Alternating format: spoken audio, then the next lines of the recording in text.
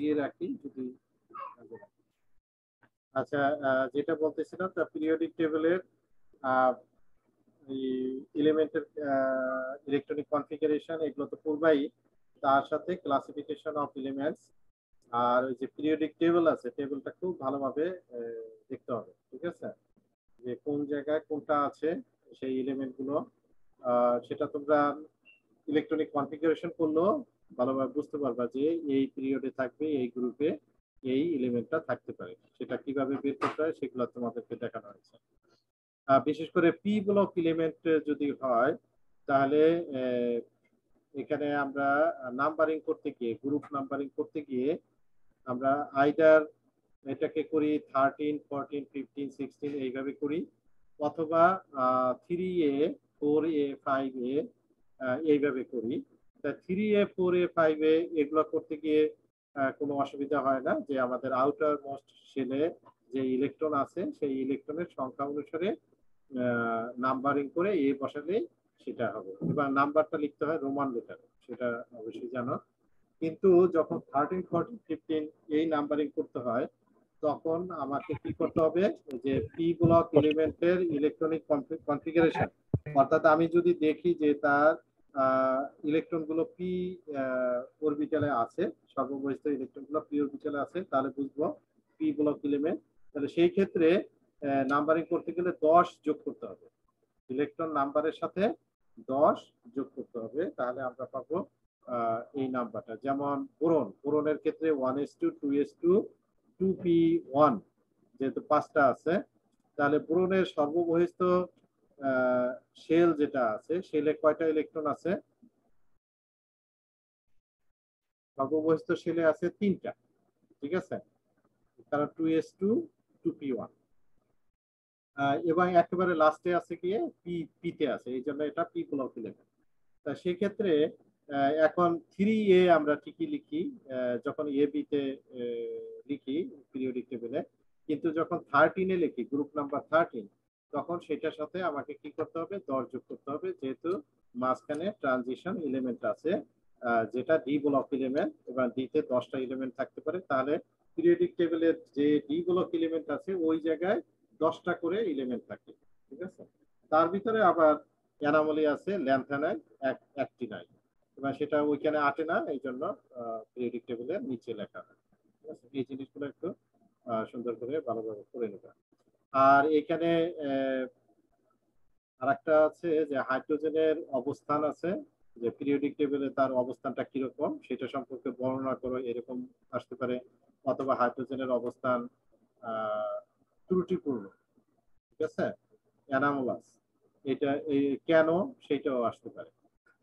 অথবা হাইড্রোজেনের অবস্থান অ্যালকালি হ্যালাইডের কাছে হওয়ার কথা বলে ভালো হতো, কিন্তু আছে কি সাধারণত অ্যালকালি মেটালের কাছে, অ্যালকালি মেটালের কাছে এইভাবে লিখি আমরা। অবশ্যই এখন পিরিয়ডিক টেবিলে অনেক সময় হাইড্রোজেনটা অ্যালকালি মেটালের গ্রুপে না লিখে এটা মাঝামাঝি এক জায়গায় লিখে রাখে উপরের দিকে, ঠিক আছে, হাইড্রোজেন আর হিলিয়ামটা বিশেষ করে। যাই হোক, এই জিনিসগুলো দেখবে। আর হলো যে কর্ণ সম্পর্ক আর ইনার্ট গ্যাস, ইনার্ট গ্যাসের কারা আছে, তাদের ব্যবহার কি, তাদের উপকারিতা কি, সেই জিনিসগুলো একটু সুন্দর করে বলবো। এটা কোনো পিরিয়ডিক টেবল। তারপরে হলো বন্ডিং, বন্ডিং এ তো 5 ধরনের বন্ডিং আছে, সে সম্পর্কে ভালোভাবে পড়ানো হয়েছে। সেই বন্ড কাকে বলে, তাদের কম্পাউন্ডের বৈশিষ্ট্যগুলো কি কি, ঠিক আছে। তারপরে আরো কিছু ব্যাখ্যা থাকে, যেমন আয়নিক কম্পাউন্ডের ভিতরে ধরো সোডিয়াম ক্লোরাইড, সোডিয়াম ক্লোরাইড এটা ব্রিটল, ব্রিটল মানে ভঙ্গুর, কিন্তু sodium metal is not brittle.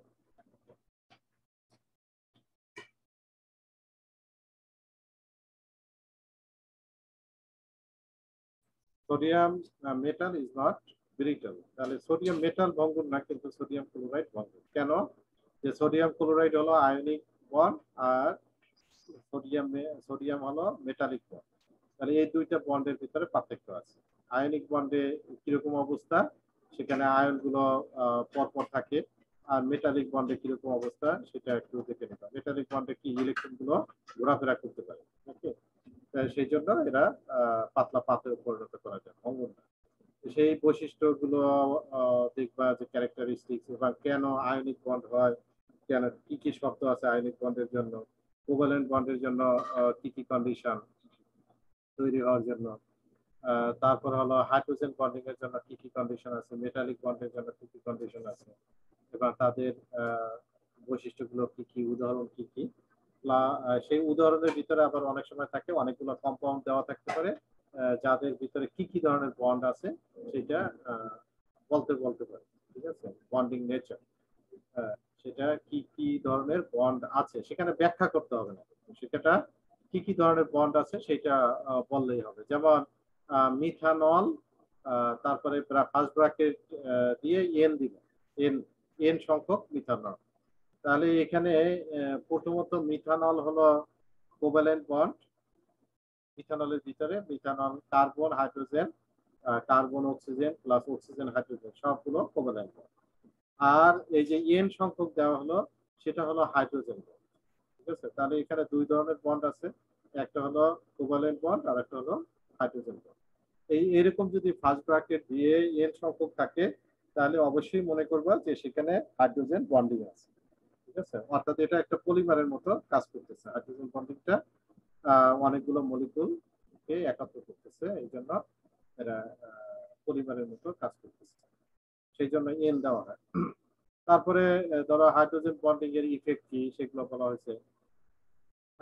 আর আছে তোমাদের ভেসপার রুল, সেটা দিয়ে কিভাবে মলিকুলার স্ট্রাকচার বের করা যায় উইথ বন্ডিং অ্যাঙ্গেল। এরপরে তোমরা পড়ছো hybridization, hybridization sp2 sp3 sp2 sp hybridization সম্পর্কে ভালোভাবে বলা হয়েছে। এগুলো এনার্জি ডায়াগ্রাম সহ ভালোভাবে পড়ে নিবা। আর হাইব্রিডাইজেশন কেন দরকার এবং এর কন্ডিশন কি, সংজ্ঞা তো অবশ্যই জানা থাকবে, কন্ডিশন গুলো কি কি, তারপর হলো কেন দরকার সেই ব্যাপারটা বলা হয়েছে, সেগুলো একটু ভালোভাবে দেখে নিবা। ঠিক আছে, তারপরে যদি তোমাদের মনে হয় যে না এই জায়গায় বুঝতেছো না তাহলে আমাকে নক করতে হবে। আচ্ছা, তারপরে এইটার আর একটা এক্সটেনশন ছিল যেটা মলিকুলার অরবিটাল থিওরি। সেই মলিকুলার অরবিটাল থিওরিতে আমরা মলিকুলার অরবিটাল ডায়াগ্রাম দেখাইছি, এবং সেই ডায়াগ্রামের মাধ্যমে একটা মলিকুল হবে কি হবে না সেটাও বোঝা যায়। যেমন হিলিয়াম মলিকুলটা, হিলিয়াম অর্থাৎ He2 হিলিয়াম মলিকুল এটা এক্সিস্ট করে না, কেন, যে তাদের বন্ড অর্ডার 0। কিন্তু হাইড্রোজেন মলিকুল H2 এটা এক্সিস্ট করে, তাদের বন্ড অর্ডার 1। এইভাবে আমরা বন্ড অর্ডার বের করেছি, নাইট্রোজেন, অক্সিজেন, তারপর ফ্লোরিন, এদের বন্ড অর্ডার আমরা বের করতে পেরেছি। প্লাস ম্যাগনেটিজম সম্পর্কে জানতে পেরেছি। সেটা হলো যদি সিঙ্গেল ইলেকট্রন থাকে কোনো অরবিটালে, তাহলে তারা ম্যাগনেটিজম শো করবে, তারা প্যারাম্যাগনেটিক হবে। আর যদি পেয়ার হিসাবে থাকে ইলেকট্রন গুলো তাহলে তারা হবে ডায়াম্যাগনেটিক। সেই ধরনের কথাবার্তা আমরা করেছি। তাহলে এখানে ডায়াগ্রাম সহ বন্ড অর্ডার কিভাবে বের করে এবং ম্যাগনেটিজমের ব্যাখ্যাটা কি হবে সেটা একটু ভালো করে দেখে নিবা। এরপরে হলো থার্মোকেমিস্ট্রি তোমাদেরকে অনেকগুলো সংজ্ঞার কথা বলা হয়েছে। সেই সংজ্ঞাগুলো যেমন combustion, heat of combustion, heat of formation, heat of solution, heat of neutralisation, এই ধরনের অনেকগুলো, হিট অফ ট্রানজিশন, হ্যাঁ, এই ধরনের অনেকগুলো সংজ্ঞা আছে। সেই সংজ্ঞা উদাহরণ সহ পড়বা, প্লাস ওইখানে অনেকগুলো ক্যালকুলেশন আছে, ক্যালকুলেশন গুলো দেখবা।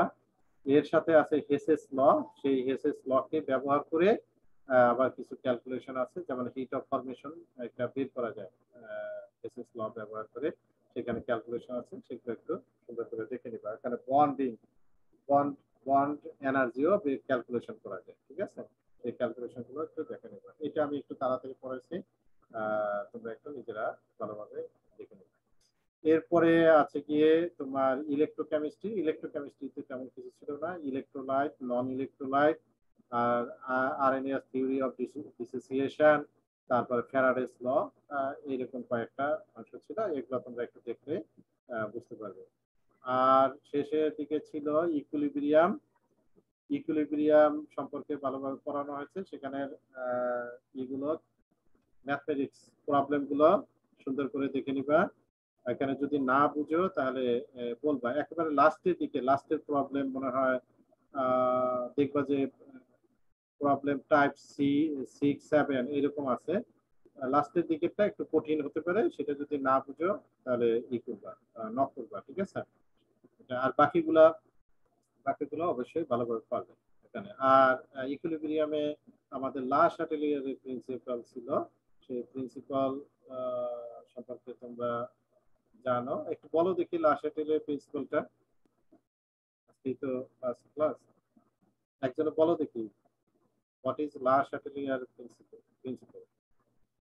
লা শাটেলিয়ার প্রিন্সিপাল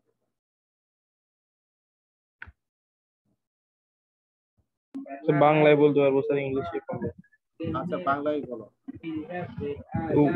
বহুমুখী বিক্রিয়ার সাম্যাবস্থায় কোনো প্রভাবক পরিবর্তন করলে তার সাম্যাবস্থা এমনভাবে পরিবর্তন হয় যারা প্রভাবক পরিবর্তনের ফলাফল প্রশমিত হয়েছে। প্রভাবক কি কি প্রভাবক বলছো? না স্যার, প্রভাবক বলতে স্যার নিয়ামক স্যার, প্রভাবক বলছো নাকি? নিয়ামক স্যার, নিয়ামক। হ্যাঁ নিয়ামক, ফ্যাক্টর নাকি? ফ্যাক্টর এখানে। নিয়ামক গুলো কি কি? তাপমাত্রা, চাপ, ঘনমাত্রা। হ্যাঁ এই তিনটা নাকি? ঘনমাত্রা, তারপরে হলো চাপ, আর হলো তাপ। এটা এই তিনটা হলো নিয়ামক। এখন তাহলে সাম্যাবস্থায় যদি থাকে, যদি কোনো রিয়াকশন ইকুইলিব্রিয়ামে থাকে, তখন যদি এই নিয়ামকগুলো, এই ফ্যাক্টরগুলো চেঞ্জ করা হয়, হ্যাঁ, এই চেঞ্জ করলে এই ইকুইলিব্রিয়ামটা এমন ভাবে শিফট করবে যাতে এই চেঞ্জটা মিনিমাইজ হয়, ঠিক আছে। চেঞ্জটা যাতে মিনিমাইজ হয় সেইভাবে শিফট করবে, তাতে সে ডানেও শিফট করতে পারে, বামেও শিফট করতে পারে। যেই দিকে শিফট করলে এটা কমে যাবে বা মিনিমাইজ হবে, সেটাই সে করবে, ঠিক আছে। সেটা মনে রেখে করলেই হয়। এখন যদি মনে করো যদি কনসেন্ট্রেশনের কথা আমরা বলি, তাহলে একটা বিক্রিয়া সাম্যাবস্থায় আছে। এখন কনসেন্ট্রেশন, তাহলে এক্ষেত্রে তো রিঅ্যাকট্যান্ট আর প্রোডাক্টের সাম্যাবস্থায়, রিঅ্যাকট্যান্ট আর প্রোডাক্টের কনসেন্ট্রেশন কোনো চেঞ্জ হবে না নাকি? ওই অবস্থায় যখন থাকে, তখন যে পরিমাণ প্রোডাক্ট আছে সেটা ওই অবস্থায় থাকবে, আবার যে পরিমাণ রিঅ্যাকট্যান্ট আছে সেটা ওই অবস্থায় থাকবে। এখন যদি আমি রিঅ্যাকট্যান্টের পরিমাণ যদি আমি বাড়িয়ে দিই, ঘনমাত্রা যদি বাড়িয়ে দিই, তাহলে ইকুইলিব্রিয়ামটা কোন দিকে শিফট করবে? প্রোডাক্টের দিকে শিফট করবে, ঠিক আছে না? প্রোডাক্টের দিকে শিফট করবে। আবার মনে করো এরকম কিছু বিক্রিয়া আছে যে প্রোডাক্ট হলো, এখন এই প্রোডাক্টটা আমি সরিয়ে নিচ্ছি, ঠিক আছে। প্রোডাক্টটা কারণ এক জায়গায় গিয়ে সাম্যাবস্থায় আসবে, এই জন্য আমি কি করতেছি, প্রোডাক্ট হওয়ার পরে প্রোডাক্টটা আমি সরিয়ে নিচ্ছি। তখন ইকুইলিব্রিয়ামটা কোন দিকে শিফট করবে? স্যার তখনও প্রোডাক্টের দিকে শিফট করবে। প্রোডাক্টের দিকে, কারণ ওই প্রোডাক্ট যেহেতু আমি কমিয়ে নিচ্ছি, সেটা বাড়ানোর জন্য ওই দিকে আবার শিফট করবে। তাহলে এই জায়গাটা চিন্তা করলেই হবে যে কোন দিকে শিফট করলে এটা মিনিমাইজ হবে, ঠিক আছে। সেটা আবার চাপের ক্ষেত্রে বলা হয়েছে, যেমন কোনো বিক্রিয়া যদি চাপ, টোটাল চাপ, ধরো প্রোডাক্ট আর রিঅ্যাকট্যান্টের টোটাল চাপ, রিঅ্যাকট্যান্টও 2 মোল আছে, এটা হলো মোলের সংখ্যার উপর নির্ভর করবে। যেহেতু আমরা গ্যাসিয়াস পদার্থ নিয়ে কথা বলছি, তাহলে মোল সংখ্যার উপর নির্ভর করবে। এখন যদি রিঅ্যাকট্যান্টের মোল সংখ্যা, টোটাল মোল সংখ্যা 2 হয়, প্রোডাক্টের টোটাল মোল সংখ্যা 2 হয়, তাহলে ধরো দুইটার ক্ষেত্রেই কি হবে, চাপ সমান, দুইটার ক্ষেত্রে চাপ সমান। এই ক্ষেত্রে যদি আমি চাপ প্রয়োগ করি তাহলে কোনো ইফেক্ট আছে না স্যার, কোনো দিকেই তো গিয়ে সুবিধা পাবে না সে, তাই না? দুই দিকেই যেদিকেই যাক সেদিকেই বেড়ে যাবে চাপ যদি প্রয়োগ করি, তাহলে সেটা মিনিমাইজ হবে না, যার জন্য এই ক্ষেত্রে চাপের কোনো প্রভাব নেই। আবার মনে করো প্রোডাক্টের মোল সংখ্যা 1, রিঅ্যাকট্যান্টের মোল সংখ্যা 2, আমরা ব্যালেন্স করার পরে দেখলাম এটা, তাহলে এই ক্ষেত্রে রিঅ্যাকট্যান্টের পরিমাণ কিন্তু বেশি, মোল সংখ্যা বেশি, তার মানে এইদিকে চাপ বেশি, প্রোডাক্টের চাপ কম। এখন যদি আমি আরো চাপ প্রয়োগ করি এই সিস্টেমে, তাহলে কি প্রোডাক্ট বাড়বে নাকি উল্টো দিকে হবে, শিফট করবে ইকুইলিব্রিয়ামটা? কোনটা? প্রোডাক্টের পরিমাণ কম, চাপ কম, আর রিঅ্যাক্ট্যান্টের চাপ বেশি। আমি যদি চাপ এখন এখানে বাড়াই এই সিস্টেমে, তাহলে কি প্রোডাক্ট বাড়বে নাকি রিঅ্যাক্ট্যান্ট উল্টোভাবে রিঅ্যাক্ট্যান্ট বাড়বে, কোনটা? স্যার প্রোডাক্ট বাড়বে। হ্যাঁ, কারণ প্রোডাক্টে যেহেতু কম আছে, তাহলে চাপ চাপ বেশি দিলে এটাকে মিনিমাইজ করতে গেলে প্রোডাক্টের দিকে শিফট করবে, ঠিক আছে না?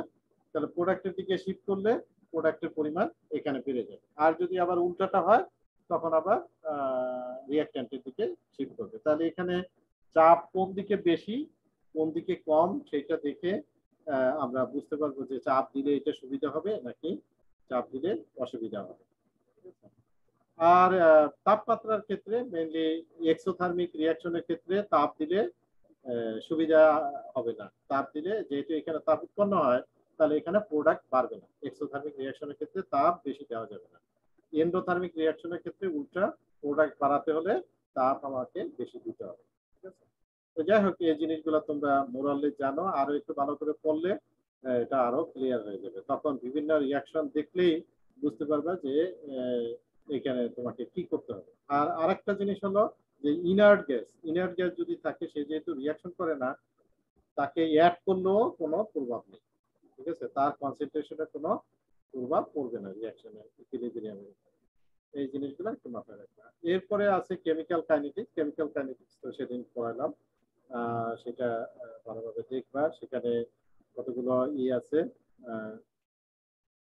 মানে ইন্টিগ্রেটেড রেট ইকুয়েশন, বিশেষ করে 0 ডিগ্রি, 1 ডিগ্রি আর 2 ডিগ্রি এই পর্যন্ত পড়লে হবে। বা তাদের হাফ লাইফ কিরকম হবে সেখানে বিশেষ করে ফার্স্ট ডিগ্রি যে ইকুয়েশনটা আছে, ফার্স্ট অর্ডার ইকুয়েশন যেটা আছে, সেটার ক্ষেত্রে যে হাফ লাইফ আছে, সেই হাফ লাইফের অনেকগুলো অঙ্ক আছে, সেই অঙ্কগুলো ভালোভাবে দেখবা। আর একটা হলো অর্ডার আর মলিকুলারিটি, এদের ভিতরে পার্থক্য। এছাড়া pseudo order, zero order, rate ল, তারপর রেট অফ রিঅ্যাকশন, এগুলো কি সেগুলো তো জানবা। আর আমাদের ছিল কোলিশন থিওরি, আর হলো ট্রানজিশন স্টেট থিওরি, আর হলো এনার্জি ডায়াগ্রাম, যেটা উইথ ক্যাটালিস্ট আছে। এটার ক্ষেত্রে এনার্জি অফ অ্যাক্টিভেশন আছে। তারপরে হলো অ্যাক্টিভেটেড টিএস, ট্রানজিশন স্টেট, যে সেটা হলো একেবারে চূড়াটা। আর এনার্জি অফ অ্যাক্টিভেশন হলো ওই যে চূড়া আর হলো রিঅ্যাক্ট্যান্টের এনার্জি লেভেলের যে পার্থক্য, এইটা হলো এনার্জি অফ অ্যাক্টিভেশন। এই পরিমাণ এনার্জি যদি থাকে, তাহলে চূড়াটা পার হতে পারবে এবং প্রোডাক্টটা তৈরি হবে। আর ক্যাটালিস্টের কাজ হলো যে এই অ্যাক্টিভেশন এনার্জিটা কমিয়ে দেওয়া, যাতে রিঅ্যাকশনটা দ্রুত হয়, অর্থাৎ মলিকুলগুলো সহজেই পাস করতে পারে। এটা। আর একটা ছিল টেম্পারেচারের ইফেক্ট, এটা সম্পর্কে একটু বলছি, এটা একটু দেখে নিও। এখানে আরএনএস এর ইকুয়েশন আছে একটা, সেটা দিয়ে দেখলে বুঝতে পারবা। এখানে মেইন হলো যে টেম্পারেচার বাড়লে রিঅ্যাকশন রেটটা বেড়ে যায়। এবার প্রতি 10 ডিগ্রি টেম্পারেচার বৃদ্ধিতে দ্বিগুণ বাড়ে, রিঅ্যাকশন রেটটা দ্বিগুণ বেড়ে যায়। সেই জিনিসগুলো একটু সুন্দর করে দেখবা। আর লাস্টে হলো অর্গানিকে তেমন কিছু তোমাদেরকে পড়ানো হয়নি। মেইনলি হলো 4টা রিঅ্যাকশন আছে, যেটা হলো একটা হলো এডিশন, তারপরে ইলিমিনেশন, সাবস্টিটিউশন, আর একটা হলো রিঅ্যারেঞ্জমেন্ট। এই 4টা, এদের সংজ্ঞা উদাহরণ সহ করবা। এরপর হলো মার্কভ রুল, নাকি মার্কভ রুল সম্পর্কে বলা হয়েছে তোমাদেরকে। তারপরে 2টা মেকানিজম দেখানো হয়েছে। একটা হলো রেডিক্যাল মেকানিজম, সেটা হলো ক্লোরিনেশন অফ মিথেন। সেটা অর্থাৎ মিথেনের সাথে ক্লোরিনের বিক্রিয়ায় একটা উপস্থিতি লাগবে, নাকি প্রভাবক লাগবে, যেটা হলো ইউভি লাইট অথবা হিট। এটা দিলে এটা বিক্রিয়া হয়ে মিথাইল ক্লোরাইড তৈরি করবে। তবে এটা চেইন রিঅ্যাকশন, ধারাবাহিকভাবে বিক্রিয়া করে মিথাইল ক্লোরাইড, তারপরে মিথিলিন ক্লোরাইড অথবা ডাইক্লোরোমিথেন, তারপরে ট্রাইক্লোরোমিথেন অথবা ক্লোরোফর্ম, তারপরে এটা হলো যে কার্বন টেট্রাক্লোরাইড। এই পর্যন্ত বিক্রিয়া হতে পারে, বিক্রিয়াটা এই পর্যন্ত হতে পারে। তবে আমরা মেকানিজম ক্লোরোমিথেন অথবা মিথাইল ক্লোরাইড এই পর্যন্ত দেখাইলেই হবে। সেটা তোমাদেরকে বলে দিচ্ছি ক্লাসে, এবার রেকর্ডিং দেখে নিতে। আর একটা ছিল Friedel clerks alkylation. Friedel clerks alkylation, এখানে মেইনলি হলো বেনজিন রিং থাকবে এবং সেখানে মিথাইল গ্রুপ ইনকর্পোরেট হবে, মিথাইল গ্রুপটা যুক্ত হবে। তাহলে কিভাবে হবে? মেইনলি হলো যে বেনজিনের সাথে অ্যালকাইল হ্যালাইড, যেমন মিথাইল ক্লোরাইড হতে পারে, মিথাইল ব্রোমাইড হতে পারে, অথবা ইথাইল ব্রোমাইড হতে পারে, এরকম অ্যালকাইল গ্রুপের হ্যালাইড এর বিক্রিয়া হবে in the presence of aluminium chloride. Aluminium chloride এখানে ক্যাটালিস্ট হিসেবে কাজ করে। তাহলে সেই বিক্রিয়াতে যে স্টেপগুলো আছে সেই স্টেপগুলো ভালোভাবে দেখে নেব। এইটা হলো আয়নিক, বিশেষ করে ক্যাটায়নিক মেকানিজম, এবং এটাও একটা সাবস্টিটিউশন রিঅ্যাকশন। আর আগের যেটা মিথেন থেকে মিথাইল ক্লোরাইড হবে সেটাও কিন্তু সাবস্টিটিউশন রিঅ্যাকশন। অর্থাৎ সাবস্টিটিউশন রিঅ্যাকশনে যদি উদাহরণ দিতে চাও এগুলো আলাদাভাবে দিতে হবে। ঠিক আছে, এই হলো মোটামুটি আমাদের পড়াশোনা, হয়তোবা অল্প সময়ের ভিতরে সব বলে ফেললাম। যাই হোক, যতটুকু একটু বলার চেষ্টা করছি। নিজেরা এরপরে সুন্দর করে পড়াশোনা করবা। তোমাদের 7টা প্রশ্ন থাকবে, 7টা প্রশ্নের ভিতরে তোমাদেরকে 5টার অ্যান্সার দিতে হবে। এবার তাহলে প্রতিটা প্রশ্নে 12 মার্ক করে থাকবে, এবং এক একটা প্রশ্নের ভিতরে আবার ক খ গ ঘ এরকম থাকতে পারে। ঠিক আছে, সেইভাবে নিজেকে সুন্দর করে আমাদের যেহেতু কুইজে যদি একটু ভালো মার্কস পাও, এরপরে 2, 3 আছে, আশা করি ভালো হবে। এর ভিতরে তো বেস্ট 2 আমি নিব, তো বেস্ট 2 নিলে স্যার আর কোনো কুইজের খাতা দেখা হলে কাইন্ডলি আমাদেরকে জানাই দিব তোমাদেরকে। ঠিক আছে, আর হয়তোবা ম্যাক্সিমাম আমরা কুইজ 2 পর্যন্ত দেখাবো আর কি। ঠিক আছে, এর বিষয়ে দেখাবো। তাহলে কুইজ 2 হইলে আমি হয়তোবা তোমাদেরকে ওই হোয়াটসঅ্যাপে আবার দিয়ে দিতে পারি। ঠিক আছে, আচ্ছা। এই এখন তোমাদের কি কোনো প্রশ্ন আছে, কথাবার্তা বলার আছে?